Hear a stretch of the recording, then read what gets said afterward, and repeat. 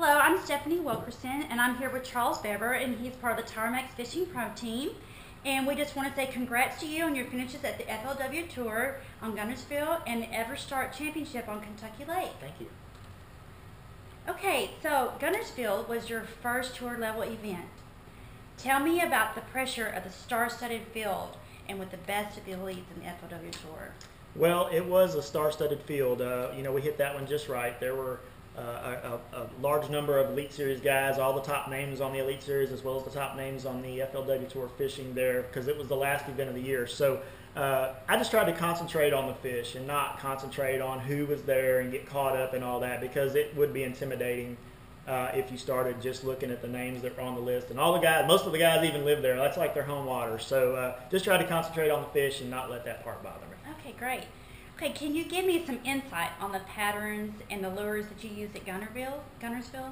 Yes. Going into the event, doing my homework, it was clear that a lot of guys are going to be throwing a frog or flipping grass. There's huge mats of hydrilla and milfoil on that lake. So I did my best to kind of get away from that. I didn't want to get caught up in doing the same thing. It's kind of hard to win when most of the field's doing the same thing. So I went ahead and I fished my strength. My strength is throwing a crankbait, so I threw a crankbait and a rattle trap, and in practice was able to catch some fish on it. So I went ahead and decided to go ahead and do that in the tournament, and so that's what I caught most of my fish on. It ended up being a deep diving crankbait. I varied from a rattle trap to a deep diving crankbait. But the tournament was won on this new rig called an Alabama rig, and unfortunately I didn't find out about that until after day two. Didn't get to throw that in the tournament, but that was the deal. Most of the guys in the top 20 were throwing that rig, and because the fishing was tough on Guntersville until that was introduced.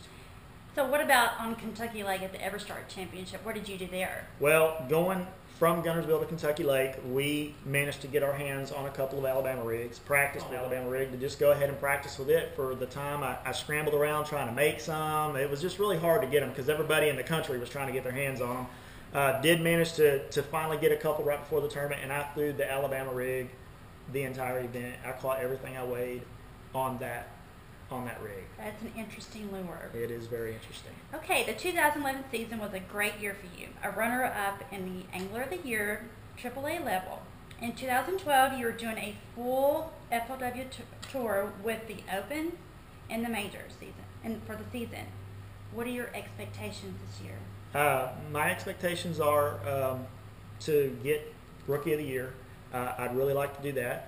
I'd also, like most of the guys on tour, would like to get Angler of the Year. Also would like to win a couple of tournaments. I mean, it's not unrealistic. A lot of the tournaments are setting up well for my style of fishing, especially the first 4 or 5. And so I'm confident that I can do well, and if things can go my way. I don't know the bodies of water we're going to, so there is a learning curve that goes along with getting on a tour level. I mean, these guys have been to these lakes, and I haven't, so they have a little bit of an advantage. But God willing, I'll be able to go out there and hang with them. That's great. Okay, the first event of the season is at the Big O, better known as Lake Okeechobee. It's in the first week of February. Any predictions on this one? Yeah, it's likely going to be a sight fishing tournament. There'll be some flipping of mats. I mean, there's no secrets really on Okeechobee.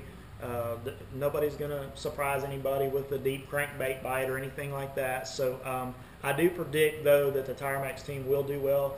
Everybody on the team is really good at sight fishing and shallow water fishing. So, and it'll fit everybody's style.